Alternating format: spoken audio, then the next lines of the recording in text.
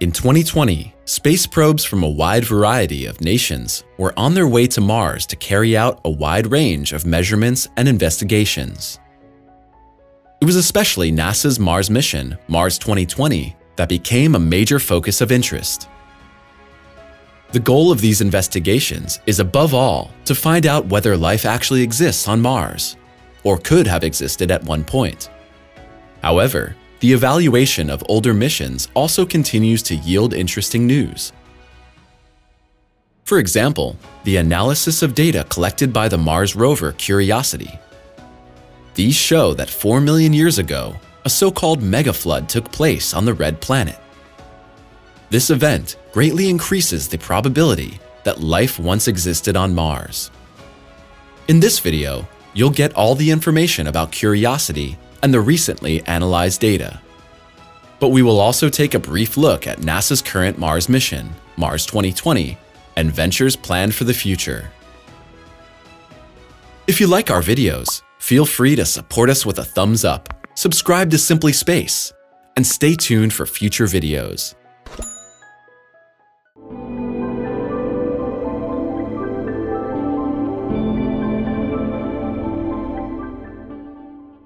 The Mars Science Laboratory, MSL mission.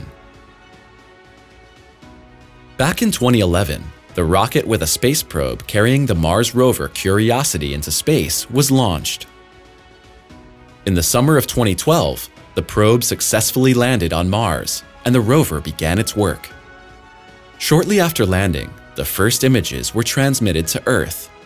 Since then, the rover has been in continuous operation, even though it was originally intended for a much shorter runtime.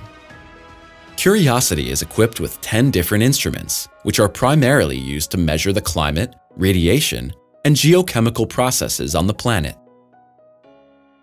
However, the autonomous vehicle can also take and analyze rock samples. These sophisticated measurements could, in a best-case scenario, identify possible building blocks of life in the samples.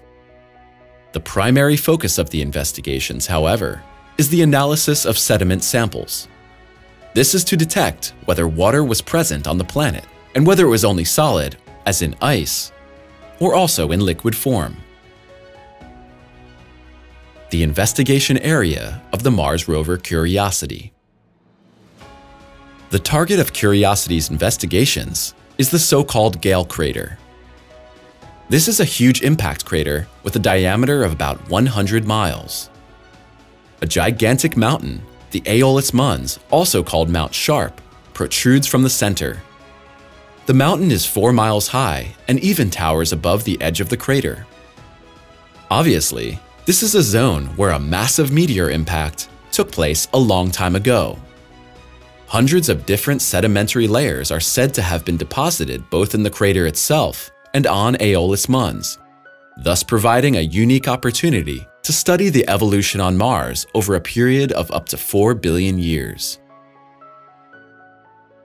Previous theories about the Gale crater. How these layers were formed is the subject of much controversy.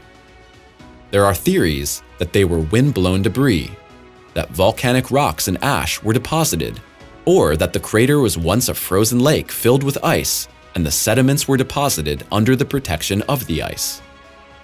Without a detailed investigation, it's impossible to verify, disprove, or confirm these theories. These considerations were key to the choice of Gale crater as the Curiosity rover's deployment site. The analysis of the data could indeed provide new insights into what happened in the area of the crater. A mega flood is believed to have occurred here 4 million years ago. Evidence of water in the Gale crater. Early on, thanks to data obtained from sediments, it became clear that the Gale crater was indeed at least partially filled with water. The sediments showed places where water moved in streams, but also stagnant waters could be reconstructed. With the discovery of clay minerals, the existence of water on Mars was clearly confirmed, because these can form only with the help of water. Hydrous sulfates could also be detected. Measurements of the atmosphere and planetary radiation also helped to paint a picture of early Mars. geological activities and geochemical conditions made it possible for liquid water to actually exist on the surface of the planet. On Earth, this was a basic prerequisite for the emergence of life. These discoveries made life on Mars well within the realm of the probable. But how did these streams and waters work on Mars? It was necessary to conduct further investigations and take many more sediment samples. Undulating sediment deposits. That water once flowed through the Gale crater was already clear. But to what extent could only be recognized by a larger scale analysis. Wave-shaped sediment deposits were identified. These suggest that the water moved at an enormous speed of up to 30 feet per second. Impressively, this power can also be explained by the distance of the sediment waves. Some of them are more than 300 feet apart and have a height of up to 30 feet. It's difficult to imagine the water masses necessary for the formation of such sediments. Comparisons on Earth have shown that similar sediment deposits are formed when large amounts of ice melt. Such an event occurred on Earth 2 million years ago. But what could cause such masses of ice to begin melting abruptly? Another meteor impact on Mars? An enormous force is needed to melt large amounts of ice.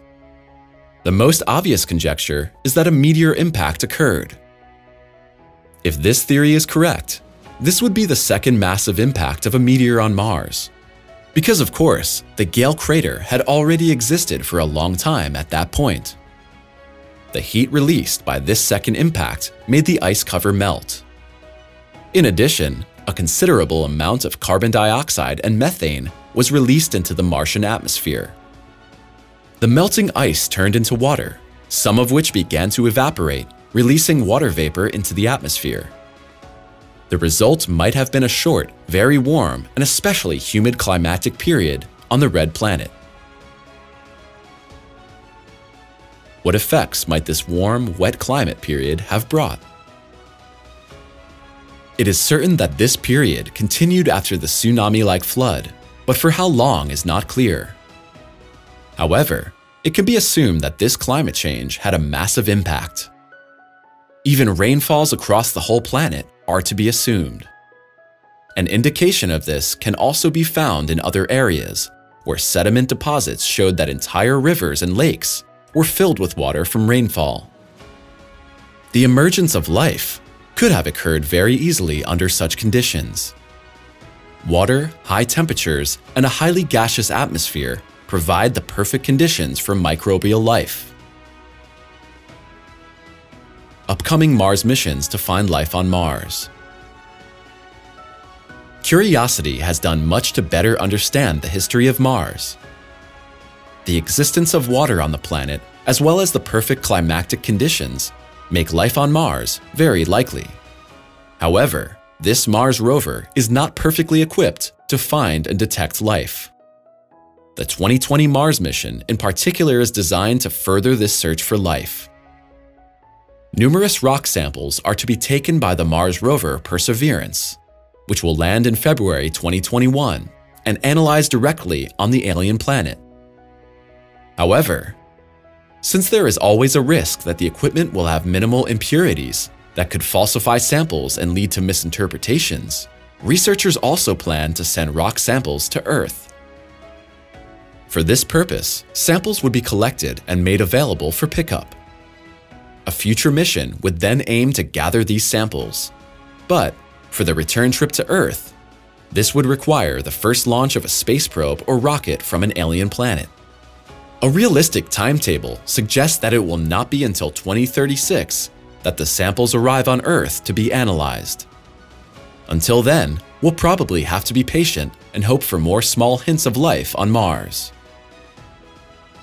So, more than 4 billion years ago, there was a megaflood on Mars, which was triggered by the impact of a meteor.